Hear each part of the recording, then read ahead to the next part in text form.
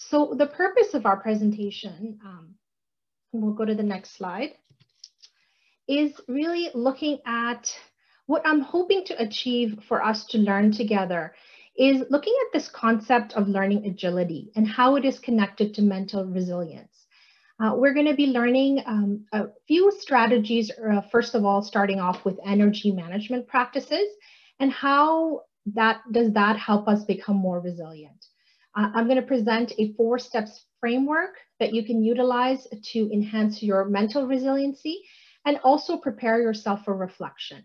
And then we're going to learn about these micro behaviors or small moments, small practices that you can integrate during your daily life in small bursts throughout the day to help you become more resilient. And finally, I'm going to tie this all together by us looking at the concept of learning agility again. And based on the resiliency practices we've learned, and then some additional reflection tools that we're going to be using together, how does that all then at the end make us an effective agile leader? So what does the concept of growth mindset and learning agility mean? So first of all, let me set a little bit more of context for all of us here today. With our current situation, as you know, in healthcare, especially dealing with COVID-19, we are in a high challenge environment. We have a lot of stressors, a lot of new problems, novel situations. And what we found, the research has found, is that learning in agile individuals can cope and thrive in these high challenge environments really well. So why is that?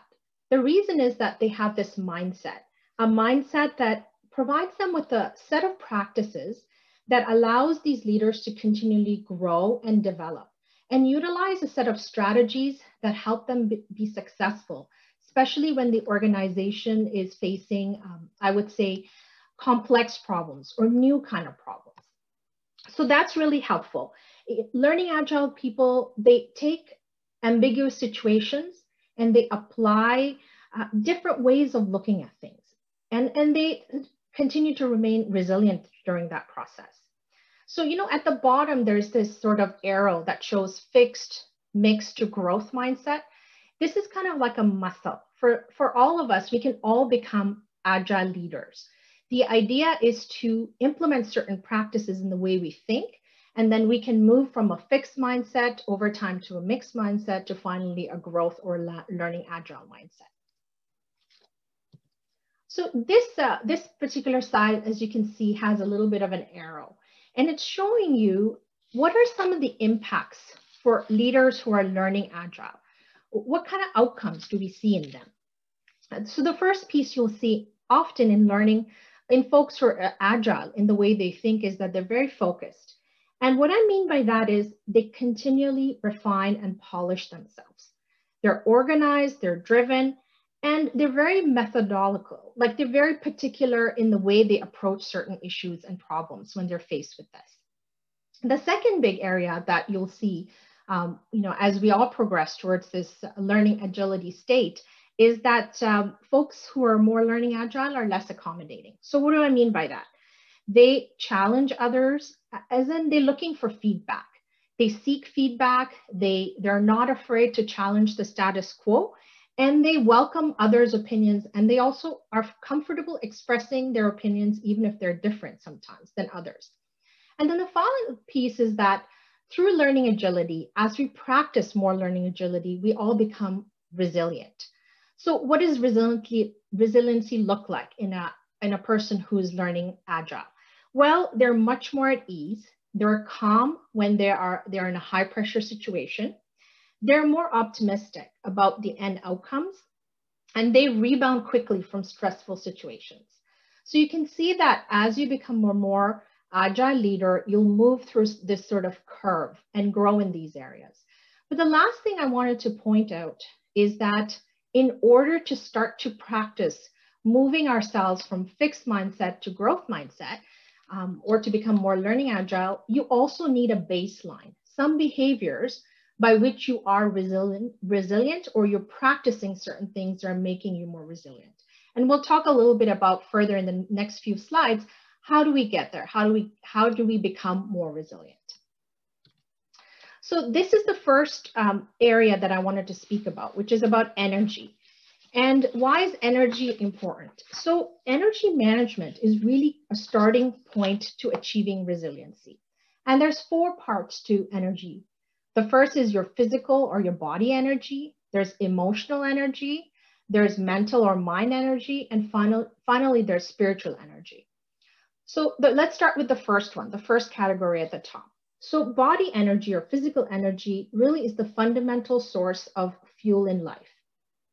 So things like eating healthy, drinking enough water, sleeping and exercise are all components of physical energy and how to fuel that and how to maintain that. Then what is emotional energy about? So emotional energy is things that help us perform best. And in order to do that, we must access pleasant and positive emotions like experiencing joy, challenge, adventure, and opportunity.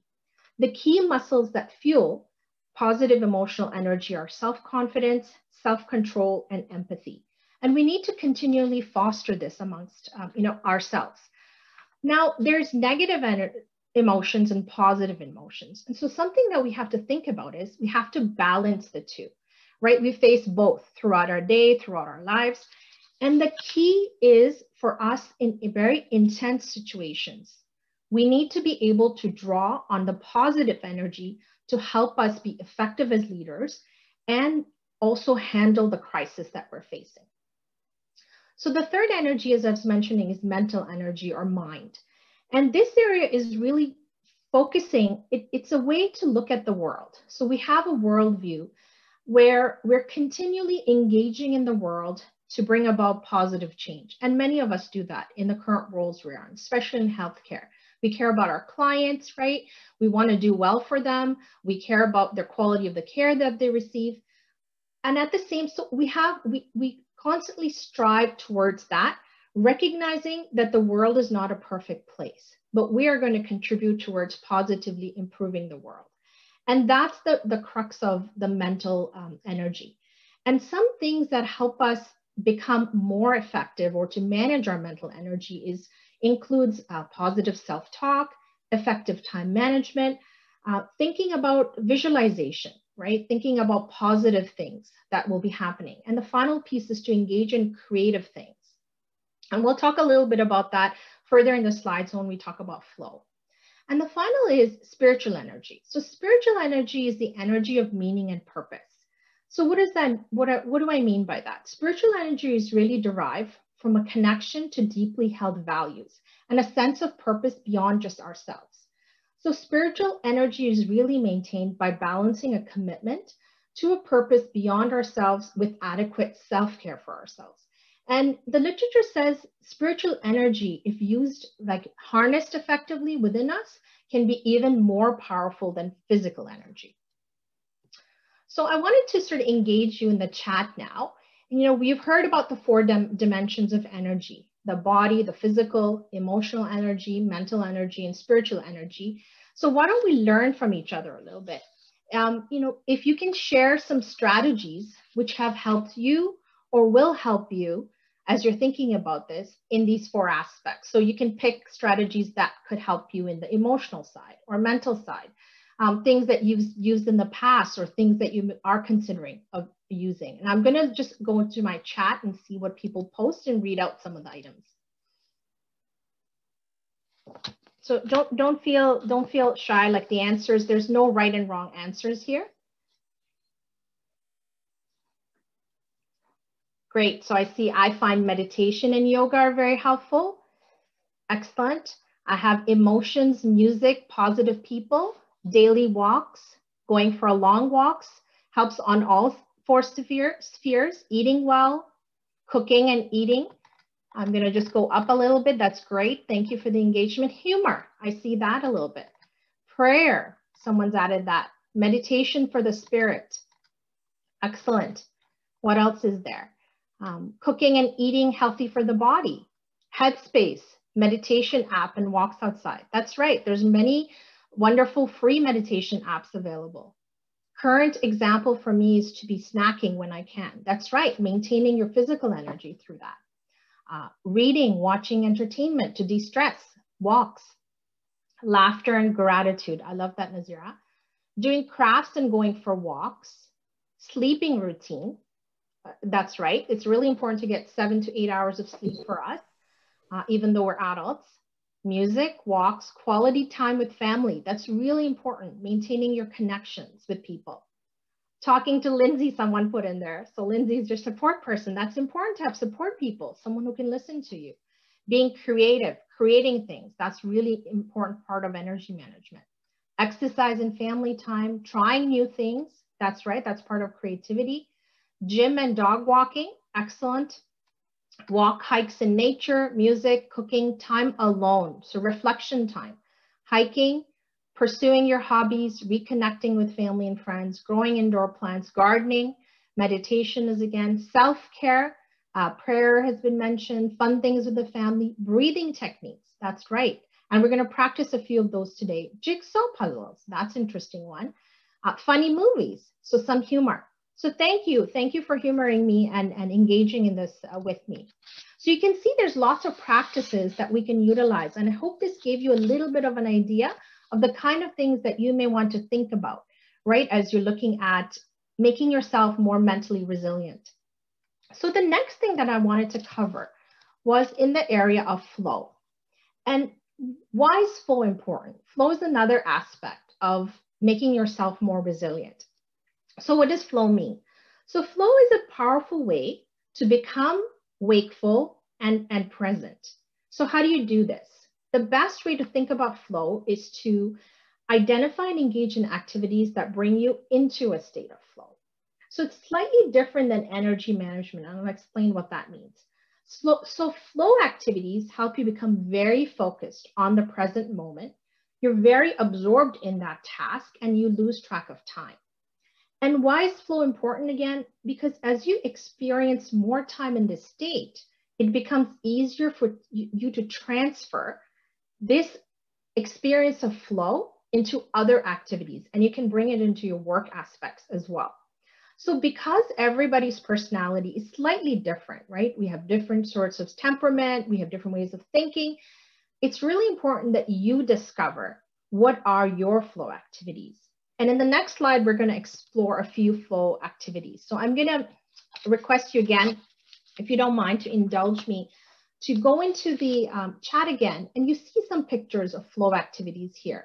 And if you don't mind just putting in the chat what might be some flow activities you see in here, and what is other things that you may want to see as your flow activity, like if you want to share.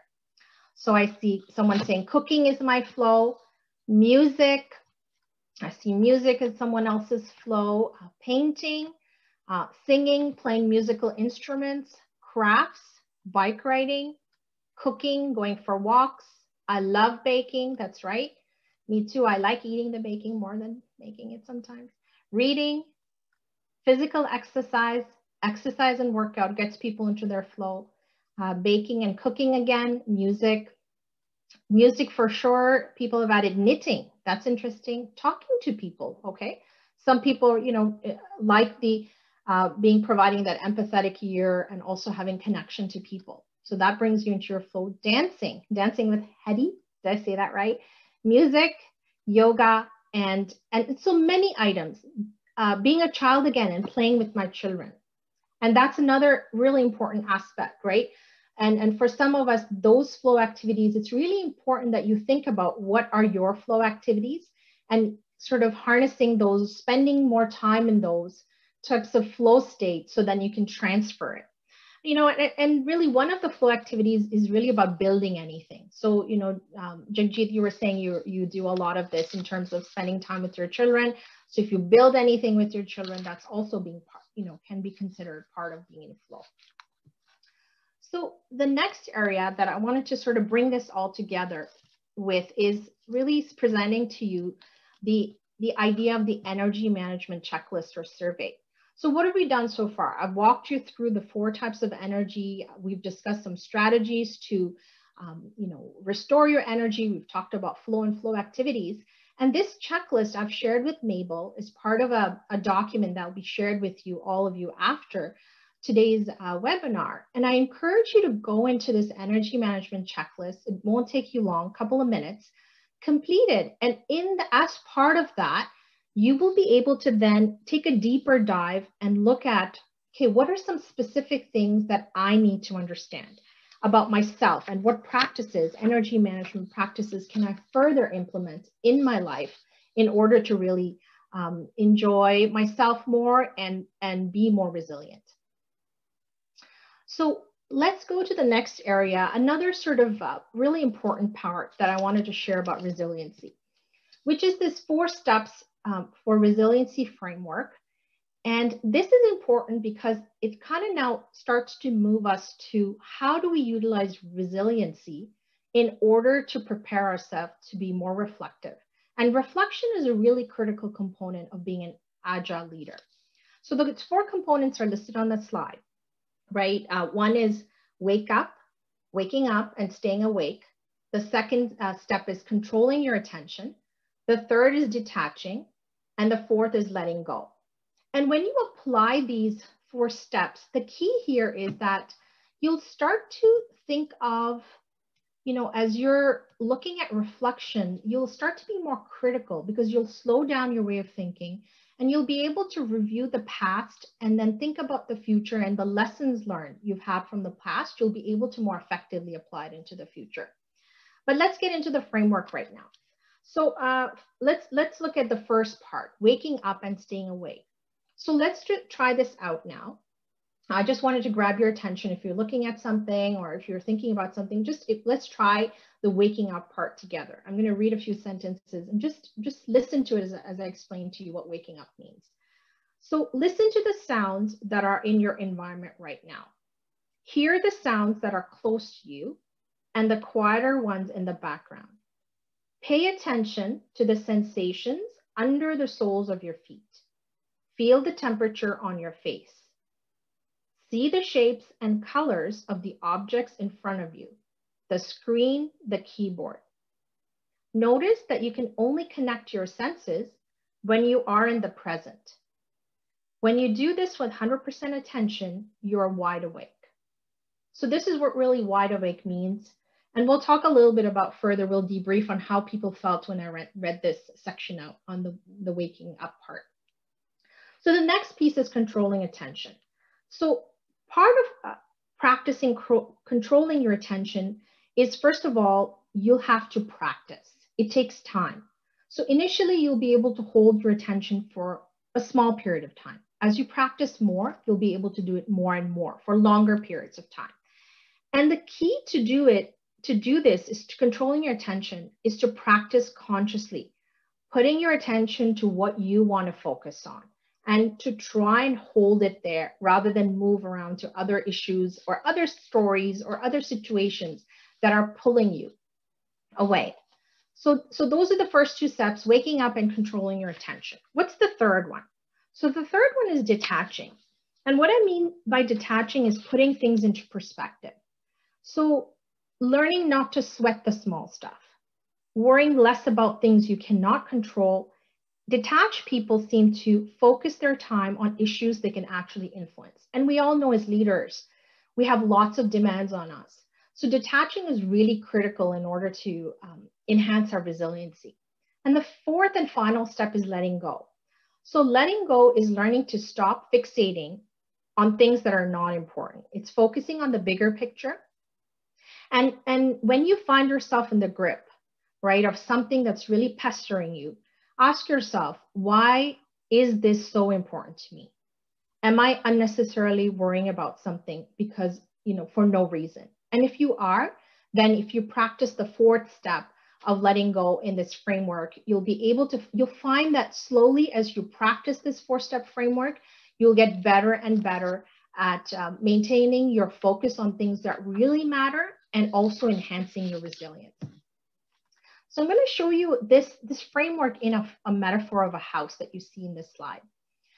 And what I wanted to show you here was that this house can be thought of as this 4 steps framework that we can apply.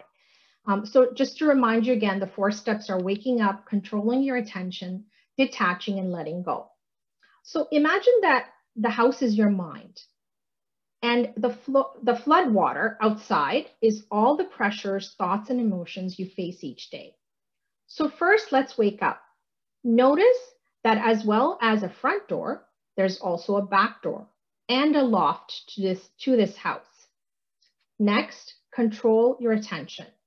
Open the front and back doors so thoughts and stories can flow through. Then go up to the loft. Next, detach. Try detaching yourself. From there, you stay detached and observe the thoughts and feelings as they pass through as you're sitting at the top section of the loft. Finally, let go. Don't get down and tangled up with your thoughts, and don't try to hold them out. Simply let them come and let them go. When you practice this, you may start to notice that you feel more grounded and present. You may still face the same challenges, but you'll realize that you're kind of looking at things in a different way. You're much more detached.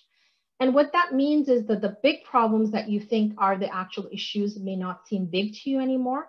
And you'll realize that a lot of what is in there is really your thoughts and your perspectives and your perceptions a lot of the times that are kind of preventing you from overcoming some of these thoughts and really detaching and letting go. So I hope this analogy kind of gave you a little bit more concretely what I meant by applying the 4 steps of the resilience framework. So one area that I wanted to share with you now that I've talked about this is really looking at micro behaviors and small moments. And it's really important integrating these smaller moments. So, you know, sometimes you don't have the time in the day to take that long walk.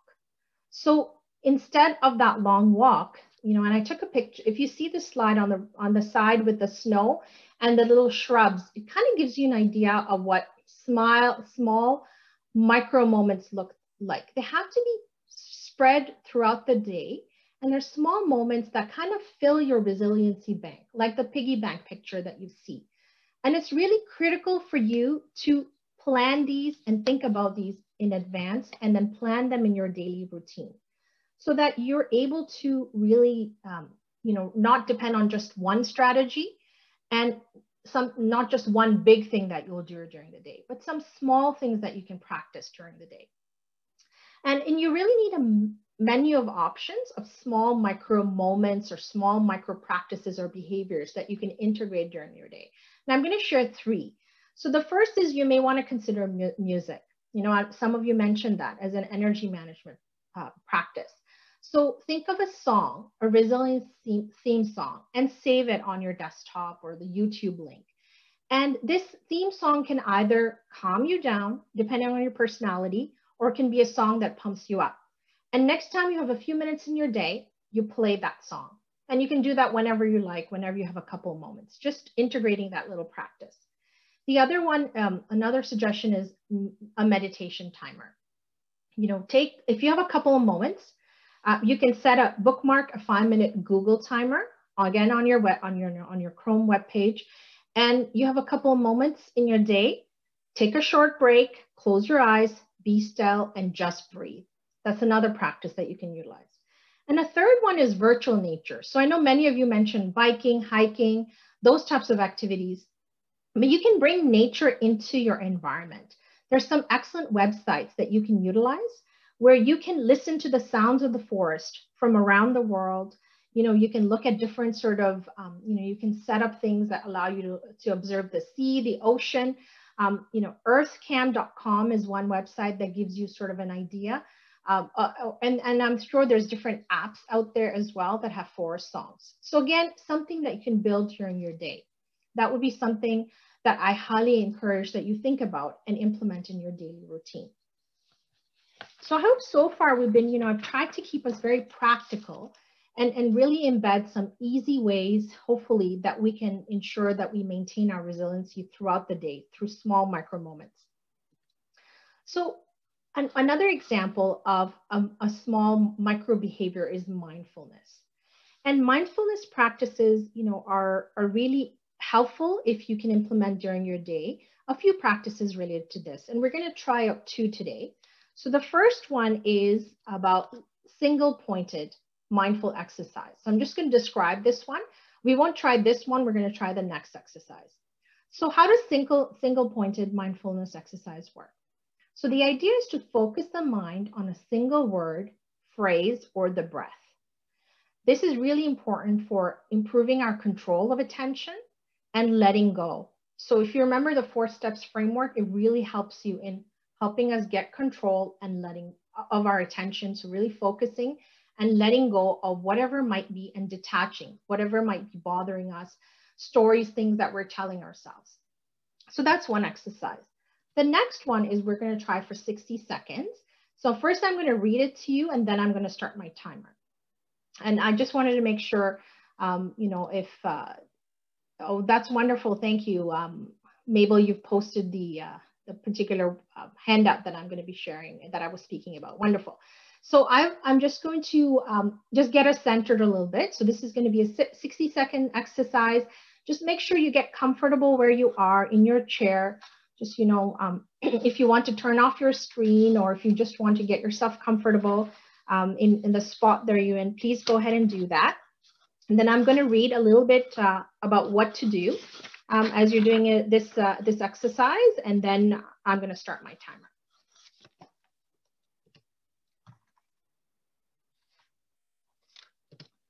Okay.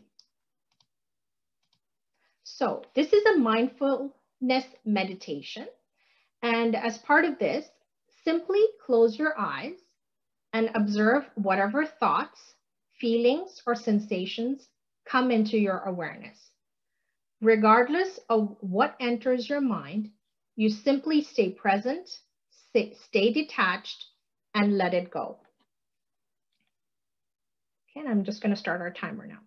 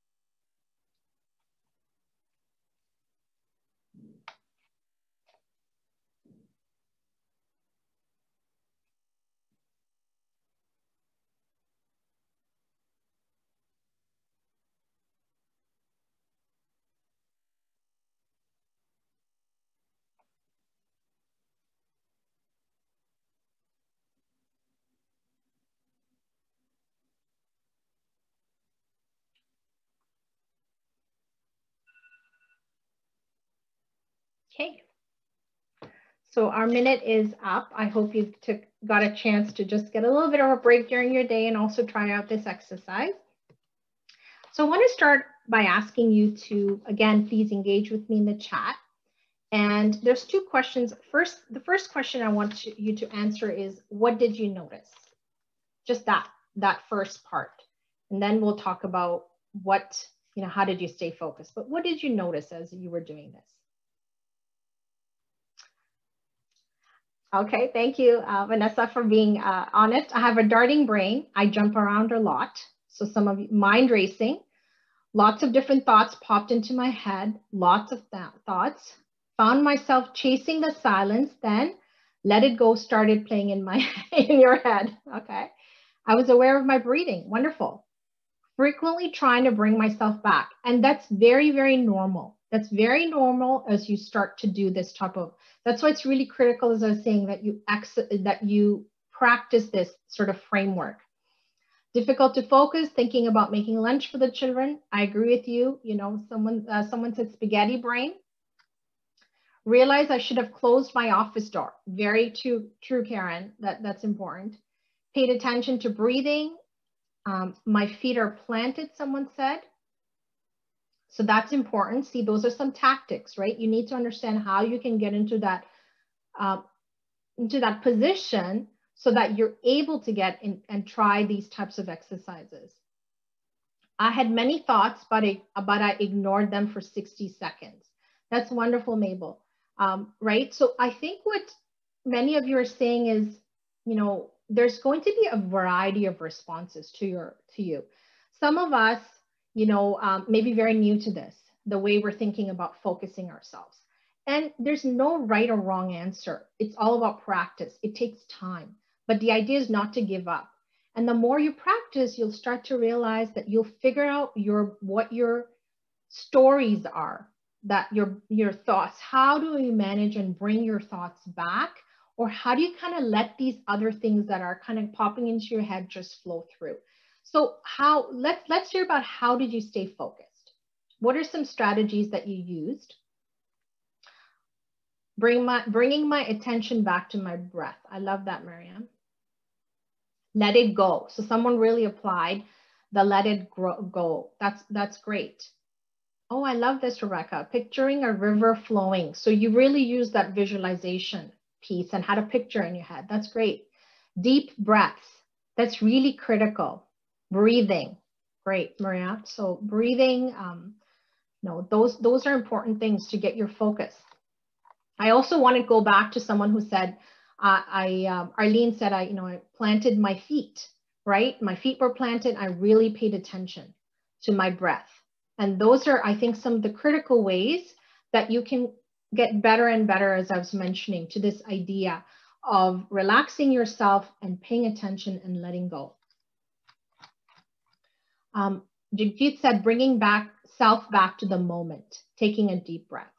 That's right. And think about the house, right? And the fact that you, over time, as you practice this, you're almost like a little bit detached, and those thoughts that you have just come and go through you, but you're focusing and you're controlling your attention. So I hope you found this to be a helpful exercise. And I would suggest, if you have a close buddy at work or a partner, try and just, try this together, or maybe you tried at different times, and then talk about what strategies work for them and what work for you, and swap and learn from each other. I think that would really make a big difference over time. And remember, nobody's perfect at this. It just requires practice and working towards it. So let's go into the next slide, where we're going to now kind of think about, okay, we've now learned, as I was saying, energy management practices, flow. We've looked at the 4 steps framework for resiliency, and we've tried a mindfulness exercise. And I want to bring you back now to learning agility. And how does this all connect? So a key component, right, of learning agility is to be a reflective thinker. And why is that important? Because simply having novel experiences or new learning experiences is not enough. It's really important to go back and reflect and think about how we behaved, what were our assumptions, what are some things we could do differently next time. And that really the most effective leaders make time for reflection, make the most from their experiences. So I wanted to read this quote that I've posted here from Peter Drucker, who's a writer and management consultant. And what he's saying is, follow effective action with quiet reflection. From the quiet reflection will come even more effective action. So really the next step is, now that we've learned some resiliency practices, is really to prepare us for this quiet reflection, this thoughtful reflection. And now we're going to learn what are some key tools for reflection that we can utilize, that we can then help us become agile leaders and learners. So the first one is the 3 Ps of probing framework. And this framework is really there for you to think about a situation, a complex situation, maybe you're facing at work or in your personal life. You can use it anywhere. And the idea here is for you to not look at the problem at hand just superficially. The questions help you go deeper and take a deeper dive and insight into the root causes of what the actual situation is about. So the framework has these, the why, how, and what questions, and they form the 3 components of this particular framework. So the first one is think of purpose and ask yourself why questions. Why have we used this approach, process, or tool? The second one is about the thinking. You need to think about the practices. So then in this section, you ask yourself how questions. How effective is this approach? And you can ask yourself many other how questions, right? How effective is this approach? How come we've been doing this for so long? How can we, how can we assess whether this is having an impact on our clients?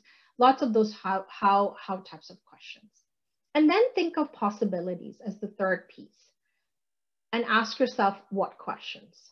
What if we try something different? And using sort of these three why, how, and what questions, you can really get deeper into some complex problems that you face, and it'll also help you become a more agile leader. The next tool that I want to share is about thinking of creating rule of thumbs or some guiding principles, and in doing that through reflection. So what I mean, why do we want to create rule of thumbs or guiding principles for ourselves?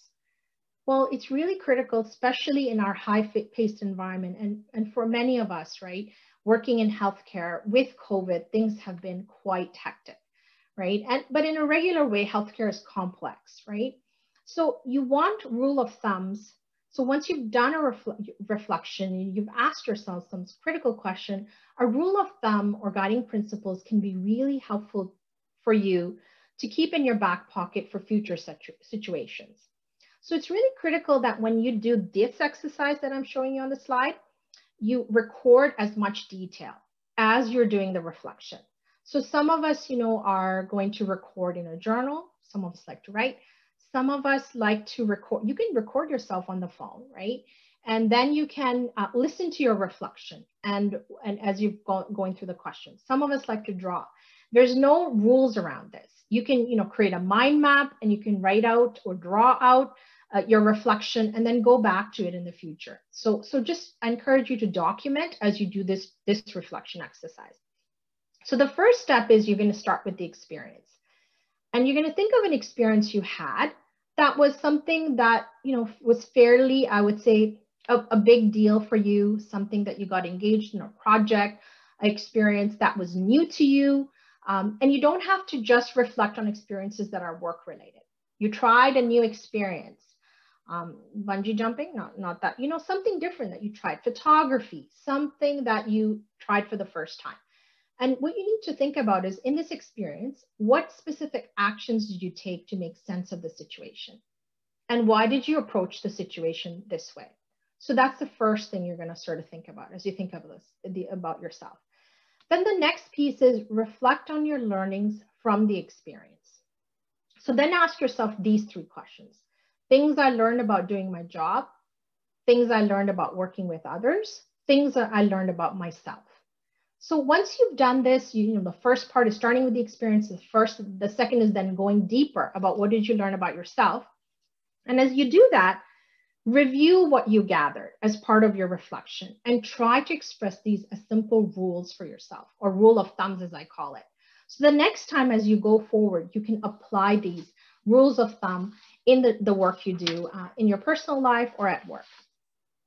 So we're going to go back and I'd love to engage you again and learn from you.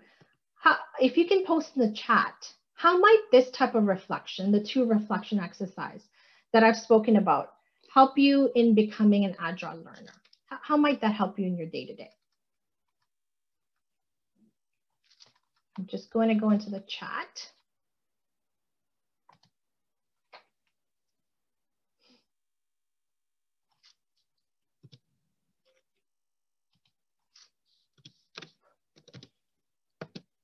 Thank you, Vanessa. It says increasing self-awareness. Wonderful. I agree with you. It definitely helps you increase your self-awareness. Letting it go. I really like that from Liz. It helps you let go. So it helps you in resiliency as well. That's great. Okay, Frida is like, so we will not fall into the same traps and mistakes again. Very true. Maria is saying, you can review what you said and continue to reflect on this. Exactly. So it's in a way like a continuous learning process, right? So we know as adults, we want to be able to continually grow ourselves and develop. So this is a great way of continually reflecting. right? And using these practices will make you a continuous reflector and a very agile leader. Lessons learned, things to do different. That's right, Rebecca, thank you for that. Bonnie saying, remembering to take a step back and focus on me. Exactly. It's also strength-based, right? So based on what Bonnie's saying is, reflective learning is not always about what you didn't do well. It's also recognizing what your strengths are. Because remember, the flow and the strengths part that we talked about is all about activities you enjoy, right? So as you reflect, you learn about yourself and you'll say, you know, I did that really well. And how do I do more of that? And then through that, you'll find your flow activities. So thank you. I really like that comment, Bonnie. Become more mindful, Mabel's saying. I agree with you fully, right? This way allows you to be mindful in all the work and the type of thinking you're going to be doing. Being able to make more informed decisions next time. Chloe, that's right. It really helps you be, I would say, you know, it helps you be a more effective leader at work and also in your personal life. Increasing ability to build on past learnings. That's right. And this is really, really the crux of reflection, is the idea that you just don't, like agile learners just don't go into novel situations and then leave and say, bye, that's it, I'm gone. The idea is that you really think about, what did you learn from it? What did you do well? What are you going to do differently? What did I learn about the world around me? And as I was mentioning, some of those rules of thumb. Sense of purpose. I really like that. Thank you. And as I was mentioning to you, you know, that whole idea of learning about yourself, what your true purpose is, and learning agile individuals, really, what are your values that are guiding you? From this type of thinking, you can get to that core. And that sense of purpose, again, then, as I was mentioning earlier, brings you back to your flow activities. And what do you really enjoy? What do you really want to do in life to make an impact on this world? And we know many of us in healthcare are in healthcare because we want to make a difference in people's lives. And this just takes us, I would say, to the next step to clarify things more for us. So thank you so much. This is really wonderful. You've engaged beautifully in the conversation. So I'm going to go to our sort of final summary slide. And I wanted to share this this diagram with you about learning agility.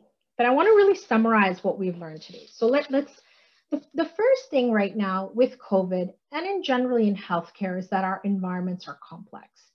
We're dealing with, you know, complex clients, but also sometimes life and death issues. So we are definitely in a high challenge environment. We're working in a high stress environment. And it's really, what we've learned today is we've learned ways to enhance our mental resiliency, right? And we've learned about energy management practices. We've learned about the 4 steps framework. We've learned about 2 mindfulness exercises so that we are resilient. And resiliency really means the ability to focus and to be in the moment and to be able to give yourself that sense of balance and calm. And that's a really critical skill to have in order to be an agile learner. So then, you know, what does the agile learner then need to do as a next step? So if we're putting all these resiliency practices that we've learned and the reflection practices that we talked about today, even though I would say we're in a high challenge environment, we can create a high, I would say, support environment for ourselves based on what I've just shared. So we can take this experience that might, I would say, be challenging for us right now, but at the same time, we can utilize the practices and we can reflect and we can learn new things and we can unlearn and relearn new things. And that's really the point of recognizing that maybe, you know, there is an opportunity in the challenges that we're presented with. And that's the mindset of an agile learner, is to take that opportunity to learn from novel and challenging situations and being able to pull from that and continuously better ourselves and make ourselves you know, more agile and effective leaders. So with that, I wanted to sort of close our session today. And Mabel, I'm sure we have some questions from the audience. I'm happy to take that.